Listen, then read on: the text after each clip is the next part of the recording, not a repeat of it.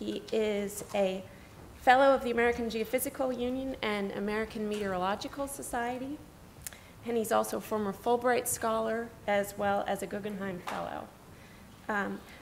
Notably, Peter was awarded the prestigious American Meteorological Society Stommel Award for outstanding contributions to the advancement of understanding the physics of the ocean.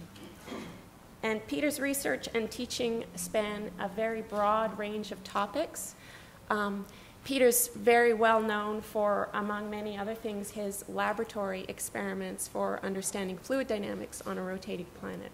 So we're very happy to have you. Thank you, Peter. Thank you.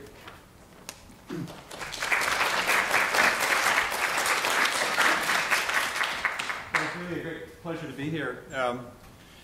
I haven't been to Yale for a long time, but I grew up in Connecticut, a little north of here, and most of my classmates went to Yale, which that's 21 of them, in fact, in my high school. And I was the black sheep that I didn't do that. I didn't want to be an investment banker. But here I am back home, and it's really fun to see this, the great department that I'm visiting in Klein Geology, and the diversity of science here, and really high-quality stuff. You can all be proud of your environment and what you're doing. So I'm sorry, the slides will be cut off in some ways. I hope it won't be too bad. But I wanted to start out showing this through the cloud long-wave radiometry that Tom Agnew of Environment Canada has produced for Arctic ice, and we're seeing through clouds to see the flow out of the Arctic down both sides of Greenland. And this is a sort of a running theme through what I'm interested in today, and particularly the way that fresh water impacts the oceans to the south. We're just north of the Labrador Sea and the northern Atlantic. So these are my collaborators, Sirpa Häkkinen at NASA, Nick Beard, my grad student, who's just finishing at Seattle, and Charlie Eriksson, who designed and built the sea gliders that I'll show you, Helena Langehaug in Norway, Xiaobi Oju in Florida State, Eric Chassignet, and Bill Schmitz, an old friend of mine from Woods Hole. And so I'm, oh my, let's see what we've got here. Well, we've got some, it's like a haiku, isn't it? You have to fill in. Why are we interested in the subpolar zone, and especially in the North Atlantic?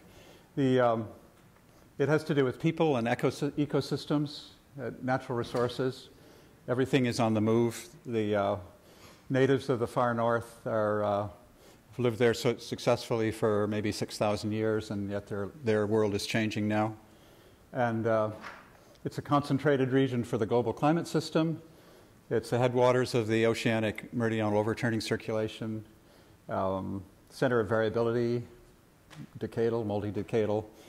And as one often hears, the Arctic Rim is where the cryosphere changes may have the greatest impact. And it's the leading edge of global warming. So that's lots of reasons to be working there. And this is kind of a list of things. Warning, this is not a technical talk on computer model building. And I don't know quite how technical to be. I know many of your faces, but not all. And so I've got trying to tread a fine line between a really technical lecture and one that's a little bit more general about the climate of the far north.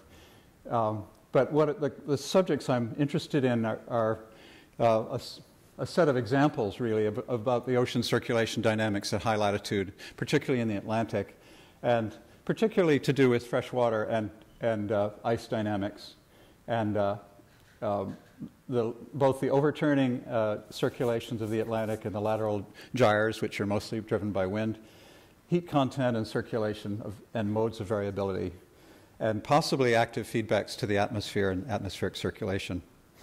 So starting with freshwater and ice dynamics, it's good to remember that density stratification is really one of the absolutely most important variables in the ocean for its impact on ecosystems and heat transport and many other things. Density stratification, temperature, and the way it controls circulation. So this is the at least part of the global ocean circulation is seen by GRACE gravity satellites and altimetry from satellites and surface drifters all put together, in this case by the Aviso group in France. These contours are contours of sea surface elevation relative to the geoid, a mean time average over the 1990s. And you can see the subtropical and subpolar gyres of the Pacific. Here a cyclonic anti-clockwise gyre, and here a anticyclonic clockwise gyre, if I said that right. And in the Atlantic, similarly, beautifully, well, one still has questions of accuracy, of course, but we're homing in, the community is homing in more and more accurately on this field, which has to be the reference field for satellite altimetry. And in the Atlantic, which we'll focus on, that little yellow bar is crossing the Labrador Sea. It's a repeat section from the Canadian group in eastern Canada, the AWOS section, AR7W. And the blue Labrador Sea there is a cyclonic gyre, very small but very important. It's one of the densest surface water sites in the world ocean, where the atmosphere can talk to the deep ocean, so to speak, and isopycnal surfaces, constant density surfaces that rise up, and deep convection to 2.5 kilometers often occurs there, and sometimes doesn't. And further south is the familiar Gulf Stream system, and it's, oh my golly, I have to be careful whether I'm clicking or pointing. I don't see a pointer here, actually. That's one of my problems. But the Gulf Stream system, this is, again, the time average geostrophic flow field for that system. And you can see that it's both a gyre, but it's also reaching up into the northern realm, carrying, and it's, of course, part of the overturning circulation, bringing warm water to the far north, which is of great interest to us. So if we do a cross-section on that yellow line across the Labrador Sea, this is what the salinity field looks like in 2002 in the spring. And you can see a little bit of confusion there, but largely that you have salty water at depth, and fresh water starting at 12 or 1,400 meters and then above in the sort of cyan color. And then the deep blue color is buoyant low salinity water floating over the top of the Labrador Sea. And it's come off of the boundary currents in West Greenland.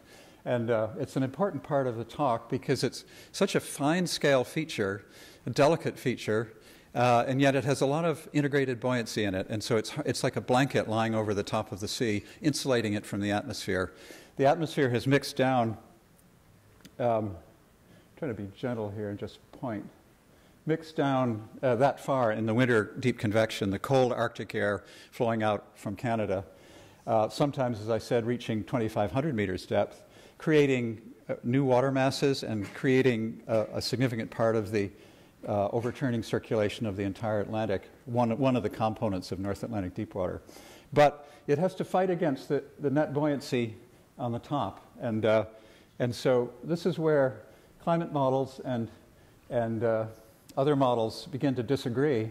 And it's where you have to get out there and kind of measure stuff and not just run models. So, oh, thank you. Oh, that's so great. I feel better.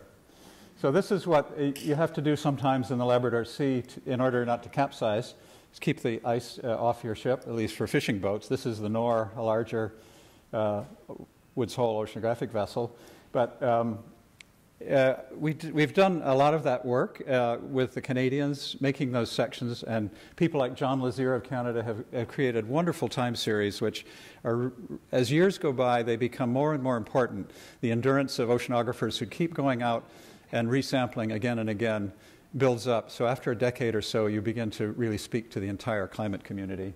And that's the value of these difficult cruises and in difficult weather.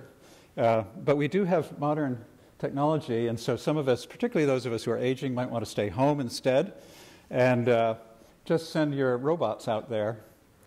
So this is a sea glider from Charlie Erickson at University of Washington, who took a fanciful tale of Henry Stommel, one of our greatest of oceanographers, written many years ago, and built this autonomous undersea vehicle which does hydrography measures oxygen, measures velocity, measures particle scattering, fluorescence, biological quantities. And it's self-propelled and phones home 3 times a day. How deep does it go? 1,000 meters. The new version, Sea Glider 2, will go to 6,000 meters, and that's about as deep as you need to go. It looks a little like a narwhal, which they live in the same region.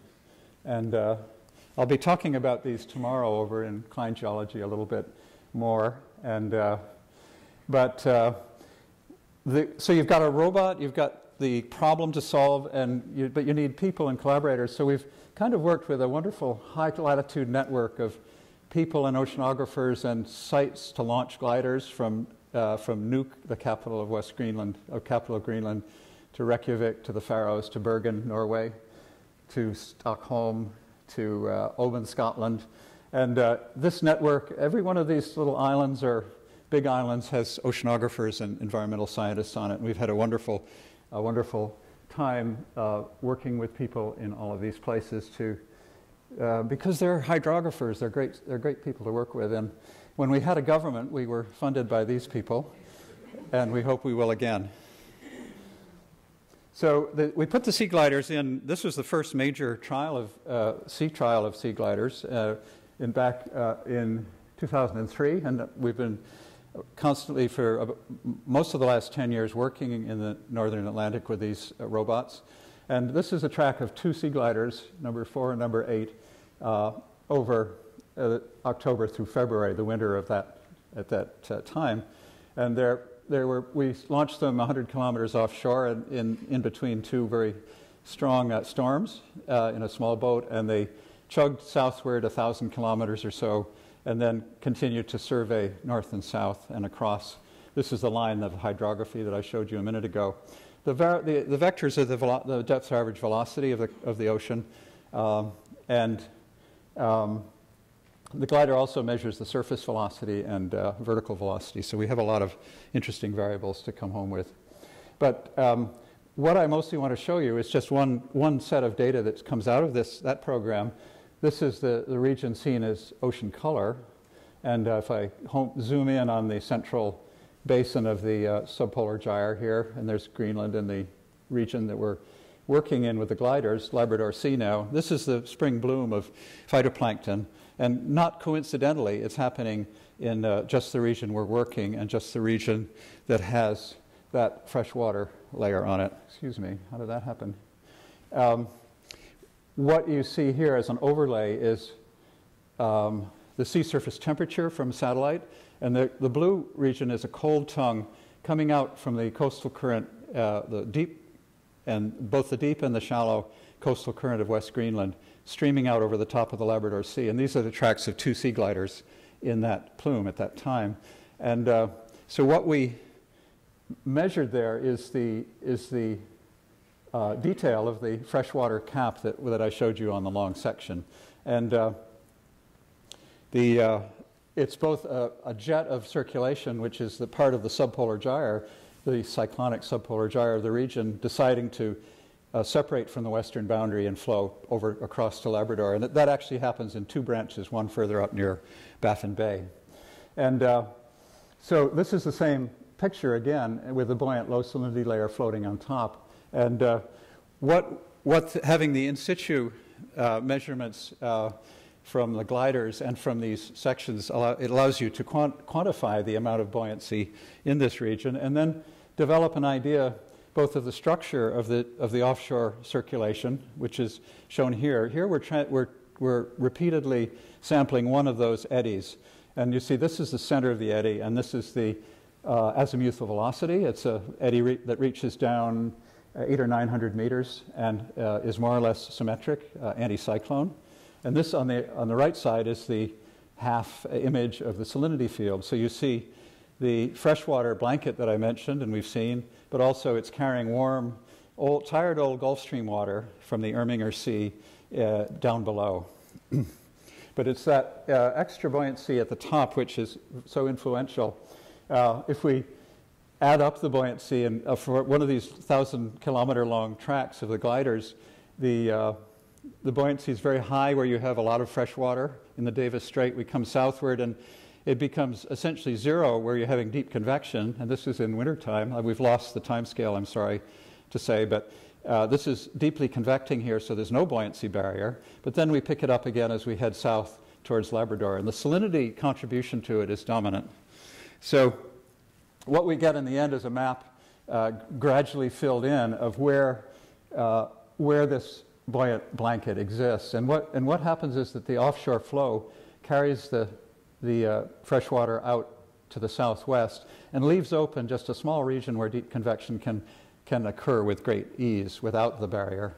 So instead of when the cold Arctic Canadian air streams across the Labrador Sea, you would normally expect, and indeed many climate models expect, that the whole region will convect deeply. But this intervention of Arctic water prevents that and creates about a 100-kilometer region where deep convection occurs in the mean. So that's a first listen. The question, what does that have to do with climate models? The point is they have to resolve some of these effects because these events, in a way, are greatly influential or maybe even controlling over the water mass transformation in the region, creation of Labrador seawater, that cold, fresh water you saw in the section. And that, in a real measure, affects the Atlantic meridional overturning circulation because this is Labrador seawater is one of the three major components of North Atlantic deep water, the deep water mass of the oceans. So, so that's part of the title of my talk, what climate models have to learn about the subpolar ocean. And what you'll hear me say later in the talk is that we need to somehow learn to insert these fine-scale features like that advected thin layers of buoyancy into climate models, even though their resolution can't be high enough to resolve them completely. And we can do that by using neighboring high-resolution ocean models. So that's where we're headed. Farther south, where the Gulf Stream sends warm subtropical waters northward, that's the opposite part of the conveyor belt, the warm water going up to feed the sinking, cooling waters of the north. There's also great heat loss to the atmosphere in winter, so it's not just in the Labrador Sea. This is a global map of the mean upward heat flux from ocean to atmosphere, from British NOC data, Simon Josie et al. And the red regions are where warm ocean is warming the atmosphere and being cooled by the atmosphere. And it's not surprising where they are, the Kuroshio and the Gulf Stream. But it's very important to see how far northward this region of ocean heating the atmosphere extends, right up to the Barents Sea. The Barents Sea is miraculously ice-free, even though it extends up almost to 78 north or 76 degrees north. Very high latitude sea, but it's ice-free. And therefore, because of this, the combination of ocean and atmosphere storm track carrying warmth northward, it maintains that free surface and hence its interaction with the atmosphere. So if we kind of zoom in a little bit on the Atlantic and think about not only the Labrador Sea where we just have been, but this extremely strong track of ocean warmth just rounding the corner here east of Newfoundland. Here are a 300-year time mean pictures from two coupled climate models. I won't name them, but if you look hard, you can probably see what they are. But this is the IPCC class. The IPCC report just came out last week with a new story about our climate system and its changes. A wonderful document, I'd say. But the models which are feeding that report so heavily do have coarse resolution in both ocean and atmosphere, and so they really are struggling to resolve some of the effects that we're talking about. Now, the warm Gulf Stream effect, which we just looked at, is totally absent from this model, and more or less absent from this model here. This is the upward buoyancy flux on mean from these two models, and so it should be compared with these pictures here. And it's not red enough, and the reason is the ice models in these are not quite right, and so you get a blanket of anomalously fresh water, low salinity water, streaming out of the Labrador Sea, and making that blanket again. So the blanket is not where it should be, but it is where it shouldn't be. And the crucial excitation of the atmosphere by the warm ocean is missing in that model, in these two models. And so that's interesting and something to work on and diagnose really the geography of where heat and fresh water are moving in the system is what we need to keep better track of. But excuse me? The difference is that one was run by Norwegians and the other by the French. That's the difference. You know, there are a large number of this is from a paper by Helena Langehaug and Tora Eldevik and myself comparing 3 of these IPCC models with observations. And now, so the question is, the next question is, does this matter? I mean, is it important, if all you care about is the atmosphere and weather in Europe or weather in Canada or US, is it important that the models are struggling to get these details right? And one very closely related thing is that this error I've just showed you is a cold bias of climate models, and it's widely present. And it arises, well, I said it was because of the ice effect, but it's another effect as well, that the observed Gulf Stream turns left here and becomes the North Atlantic Current and heads up to do its work in the far north. But the coarse resolution models can't make that turn, and so their Gulf Streams tend to go across towards Europe, and that leaves a cold bias in the sea surface, an error where the sea surface has not been warmed by the Gulf Stream, yet it should have been. And Adam Scaife at London has explored this, and he simply said, well, let's remove the cold bias and see how keep everything else the same in these models, the same atmosphere, and see what happens. And so he increased his ocean model to, well, a 1/4 degree resolution, which gave it a better Gulf Stream track. It turned left here and went up further north rather than gliding more towards the UK. And this is the change in the surface temperature that resulted. So he was able to remove the cold bias simply by moving the Gulf Stream North Atlantic Current system to where it should be. And what did that do? Well, what happened was that atmospheric blocking frequency went from much too rare here. This is the Atlantic sector here between the Greenwich Meridian and say 50 West. So here is what the models were doing for episodes of blocking in wintertime. And here was the observations from ERA 40 or something like that. And here is the model with a corrected cold bias, with the cold bias removed. So it was vastly improved, at least halfway improved by doing this.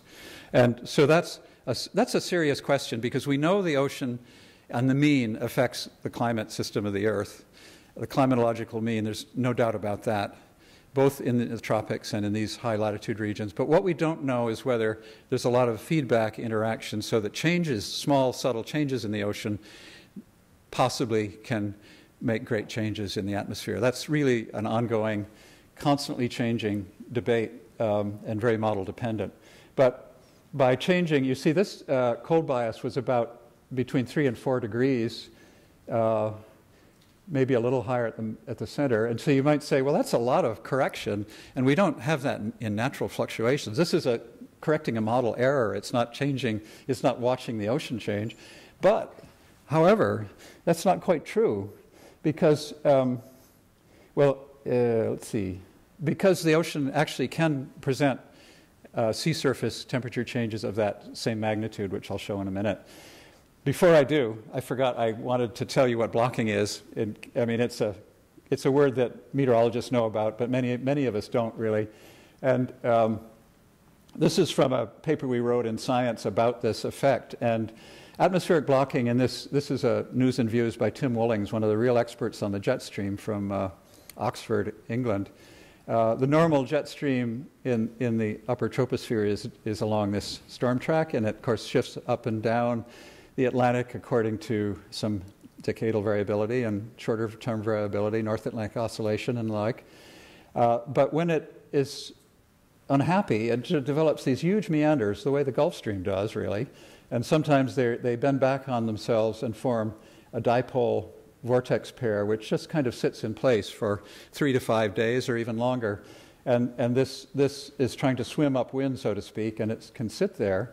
And in this case, bring cold air down from the north right over the UK and down to Spain in this cartoon. So blocking is a high amplitude meander of the jet stream, a very energetic feature, and tends to happen when the jet stream is in the south. And in severe winters, which we've had many of recently in Europe, well, they are blocked. We may be blocked here until spring. This is somewhere in southern Europe. I can't remember. Oh, Serbia. He's looking at an icicle in Serbia, which you don't normally see. And so there have been some very severe winters, and there's the impacts of blocking are very strong. In the winter of 2005 and 6, this is the episodes of blocking from January through February through March.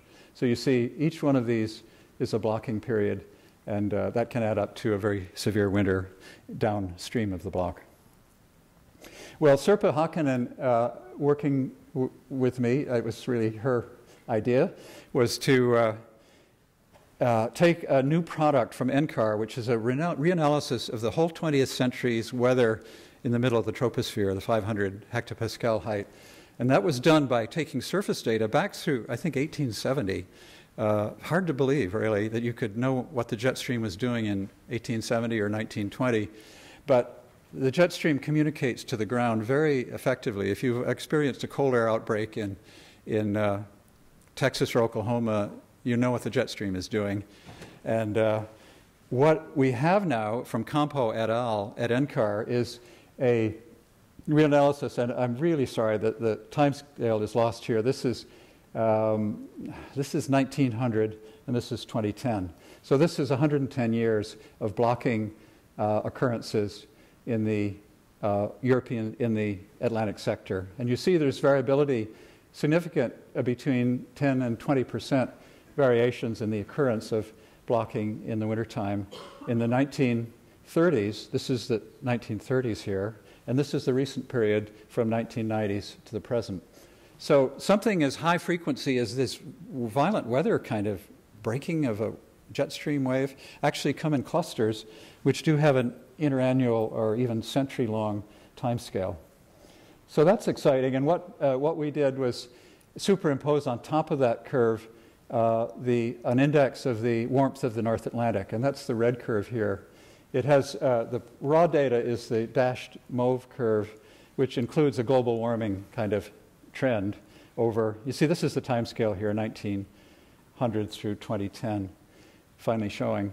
But the so-called AMO index of the warmth of the entire North Atlantic Ocean has itself an early 20th century warming in the 1930s, and then a dip and some extra activity around 1960, 1980, but then a persistent second major warming right up until the present. And there's this is very low statistical reliability, I admit completely, but there's some feeling that these go together, that warm ocean and frequent episodes of blocking are somewhat correlated. And we just saw an example where the cause and effect can be actually found in numerical experiments by Scaife. Well, the warm period of the earliest 20th century is one of the great mysteries of climate science. It was really before the full impact of greenhouse gases was so strong as it is now. And I'm not sure I have this number right, but I think it's 500,000 tons of cod were caught in the Labrador Sea west of Greenland, and there are no cod there now.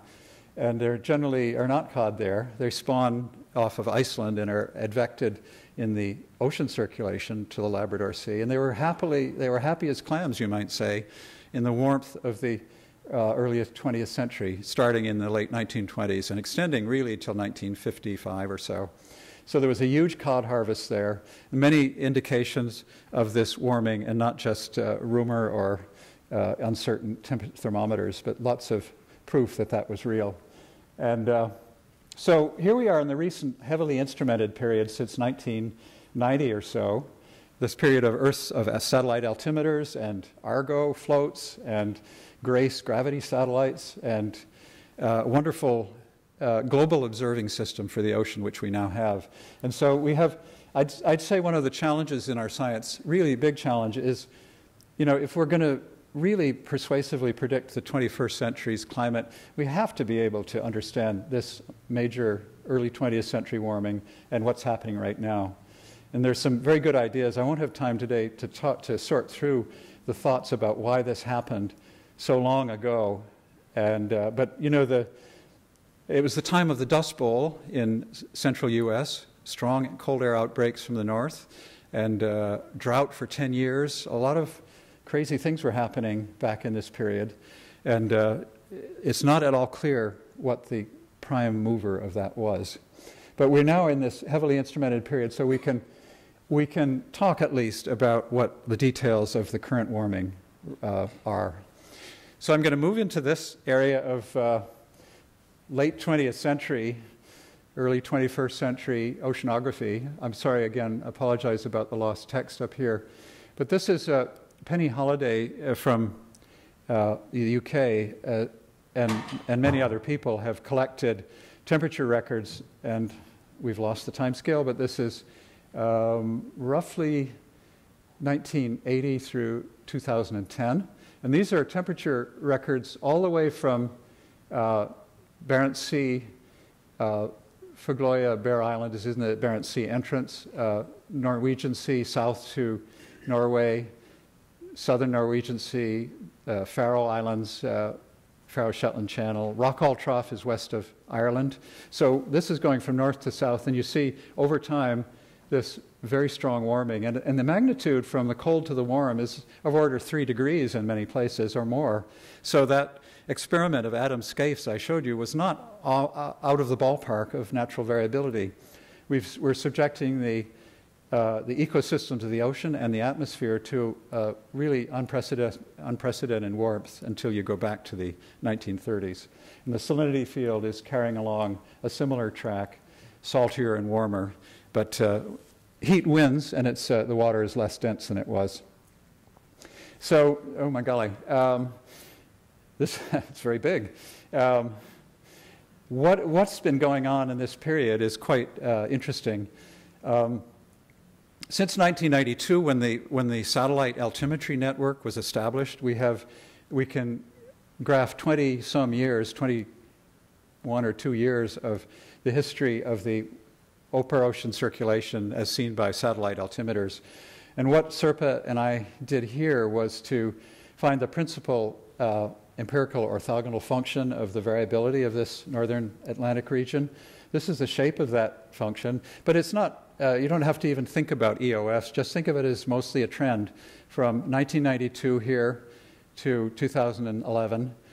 This downslope here amounts to a slowing of the subpolar gyre and a rising of the sea surface, because it's a dish of a low of pressure, a low of sea surface elevation here. So it's been rising and slowing, and this has been falling and slowing in parts of the Gulf Stream North Atlantic current system. It's tricky because the Gulf Stream transport does not seem to have changed over near where Tom Rossby has his ship-based time series at the same time interval. Down in the Florida Straits, the transport of the Gulf Stream does not seem to have very much interannual or decadal variability. But up here, where it's recirculating and where it's deciding whether or not to go north, it does seem to have changed, and remarkably so over this many years. So this is coincident with that period of warming, and so we have to figure out what is the connection between the two. An altimeter measures the sea surface elevation, and it's sort of a Swiss Army knife of ocean instruments, because the height of the sea surface is partly the heat content, thermal expansion. There are other things there, like salinity and fresh water and non-heat related things affecting the sea surface elevation, but it's fairly highly correlated, and so this actually is coincident with the warming of the region that we just showed. It's not actually a heat map, but it's suggestive, and I'll show you the actual heat map. This is the global ocean heat content difference integrated from the surface down to 700 meters, so it's the upper quarter or fifth of the ocean, but it's the most active thermally. The difference from 1992 to 2010. So these are warming regions. If you average over the entire globe, that's global warming, right? I mean, more than 90%, as you'll read in the new IPCC documents, more than 90% of the excess heat gained by the Earth system has gone into the ocean, very much less in the land surface and the atmosphere. And so if you integrate average over this all, you get a curve which looks like this. This is the heat content of the world ocean estimated by very careful and hard work, starting with Sid Levitas and many, many brilliant people working to get this curve right between 1992 on the left and 2010 on the right. Basically, the rising of the heat content due to global warming. And you notice there's no hiatus here. We're getting incredible flack from people who don't believe in any human impacts on global climate because they say, well, you know, what happened the last 12, 15 years? It stopped. I mean, so it's not real. Humans don't do anything. Because surface temperature of the atmosphere is a quirky statistic, and there's so much geography, which you see here, all this ups and downs, making that single number. I think the ocean is a really good thermometer for the climate system, and it doesn't seem to have that hiatus, which is kind of interesting. Anyway, this is a beautiful figure. It shows the depth of penetration of this heat versus latitude. The very deep, dominated by the northern Atlantic, really, this dominant thing here. Not showing quite so clearly here is the Western Pacific, which is a big positive region for sea surface height change. And I said they're correlated, the heat content and the elevation of the sea surface, but that correlation is a little bit lost there. And so the islanders in the Western Pacific have been experiencing something like a meter of sea surface elevation change in recent decades. Is that the zonal average? I'm sorry? Is that the zonal average? This is the zonal average over the whole world. Yeah, just integrate this way. But this is the shape, and so we want to concentrate on that shape again. And here it is. Serp and I have worked it out from another data set, and well, actually NODC data, 0 to 700 meter heat content. Sorry, we've lost the surface, the caption. But this is the change over that same period, wait a minute. Let me get this right. What does that? Lost the time scale here. 1993 to... Oh, I see. This is early 1990s relative to 2007 to 2011. Sorry about that. So this is the warming that we're talking about. Notice how it wraps around the subpolar gyre as a beautiful way, suggesting that it's moving in part in the boundary currents that are cyclonically carrying it around. And it's got a big hole in the middle here, which is very surprising, and something we're trying to understand right now. But this is the close-in view, and with the vectors are the mean circulation according to GRACE and altimetry in that region. So what you've seen so far in the talk is the early 20th century warming here, and the current global warming here in the 1990s to 2000s. And the surface signature of these defines what's called the AMO, Atlantic Multidecadal Oscillation, AMO. I think it's much better to call it multidecadal, that's written wrong, multidecadal variability rather than oscillation, because it's really not a simple oscillator. But this is the story of 20th century climate, really, in a nutshell. And salinity, we started the talk with fresh water, and if you look at this figure from Bob Dixon et al., a meridional section of the change in salinity of the Atlantic, you see it saltier in the upper density classes near the surface and in the tropics, and fresher in the high latitudes where we've been looking. So the hydrologic cycle, the possible acceleration of the increase of the hydrologic cycle would imprint is just this: more evaporation here, becoming saltier, more precipitation and runoff, and possibly Arctic outflow, making it fresher in the high latitudes. So these are all tremendously important indices. You'll see in the IPCC document a newer version of this figure by other authors. But you can see how this is coming together as a dynamical and thermodynamical story, a very exciting one to get right. And I'm going to finish the talk fairly soon, but I want to kind of, as I lead up to that, I hope I've convinced you that you need to know the structure and the shapes and distributions of these functions, and otherwise you just don't have anything about the circulation and probably don't have very much about the climate. So we're looking at rather fine-scale detail that you get out of our modern global observing network, out of robotic sea gliders and Argo floats and high-resolution numerical models. And we somehow have to learn to input those into improving the coarse resolution climate models. So these are the warm paths to the Arctic that I've been talking about. Here's the Gulf Stream again, turning left. Partly recirculating, it breaks into three branches here: a tight recirculation of the subtropical gyre going around, and a branch going as part of the warm meridional overturning up to the high latitudes. And the mixture of warm and cold waters as it moves through the system decides the climate of the biologically active zones of the northern seas.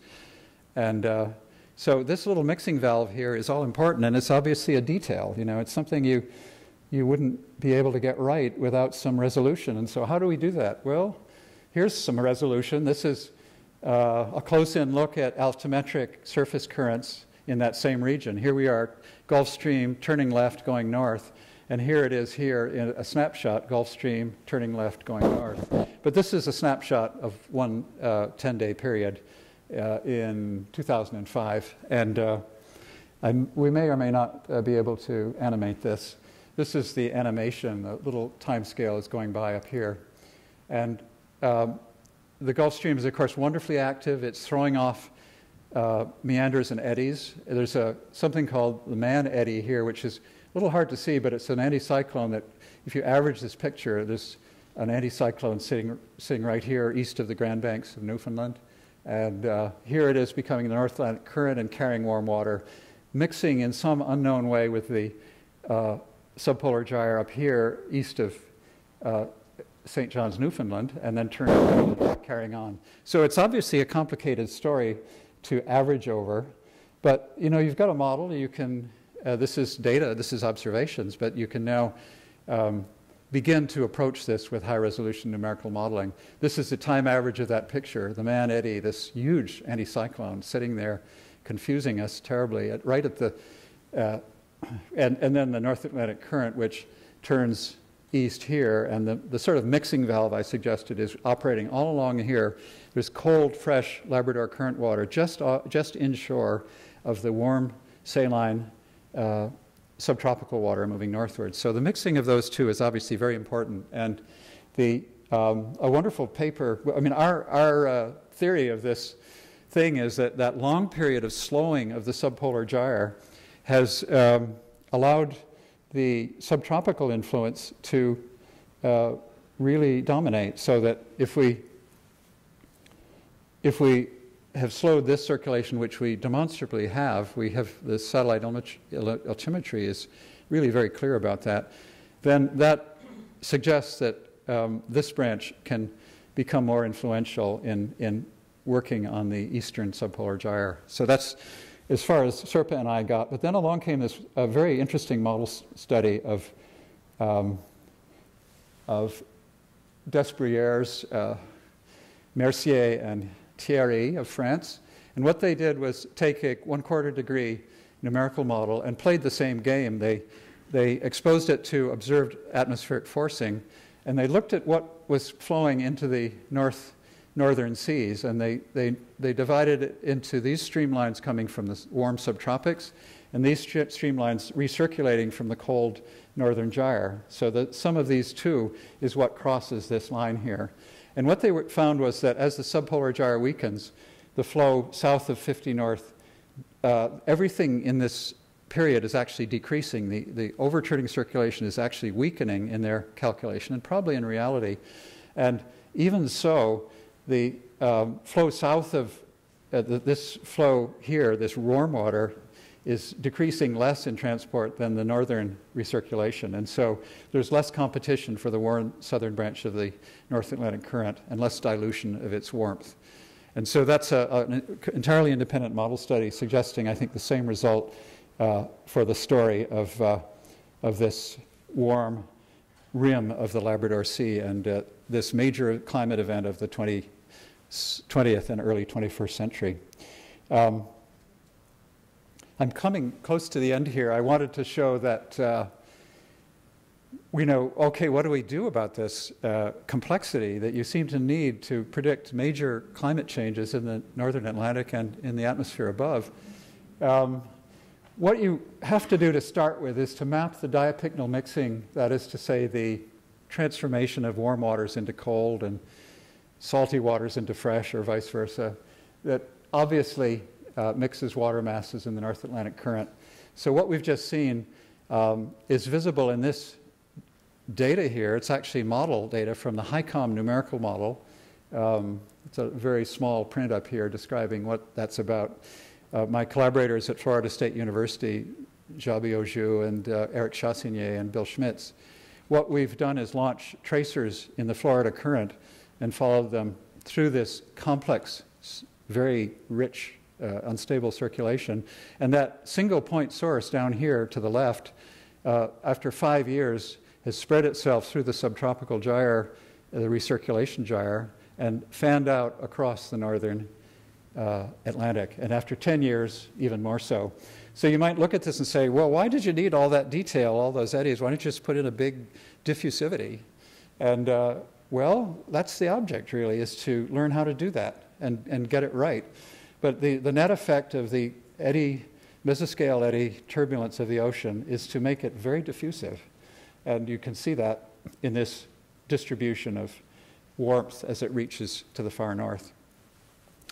So that's the kind of thing we're trying to do. Now, to do this quantitatively is some work. And the meridional overturning circulation of the oceans is almost always defined and described in terms of the zonal average of the vertical and meridional velocity. So this slightly off-screen picture is the overturning of one of those climate models. It shows northward flow of warm water and sinking in the high latitudes, 65 north, and then flow back as cold overflows and cold Labrador seawater.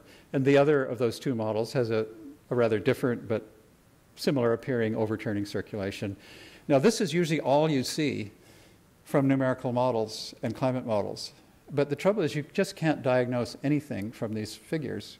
You have to go back and to the geography that we've described and have some kind of a model dialogue to look at where this transformation of warm waters to cold occurs and match it to the air-sea flux of heat and fresh water. So that's what we're trying to do. We're trying to make a theta S meridional overturning circulation, theta being potential temperature, S being salinity. And it works, I'd say, impressively well. And it tells you where the mixing sites in the ocean model are. And then we have a whole legion of observers of mixing, turbulent mixing in the ocean who are beginning to fill in crisscross maps of where violent mixing actually does occur. And I'll talk actually some about that tomorrow in talking about sea gliders. But this is the upper layers of the ocean. This red blob here is an expression of the wintertime convection transforming waters in the edge of the subpolar gyre, producing what's called subpolar mode water, and some transformation occurring in the boundary current. As you go down to deeper levels, you begin to encounter, this is deeper densities, I mean higher densities, deeper below the surface.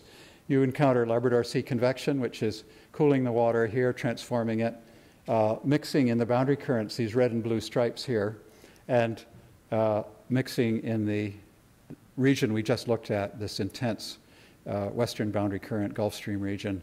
So this is where that, and further, one more layer down, we encounter the opposite tendency of the if you converge water into one density class, you diverge it from another, and that describes mixing.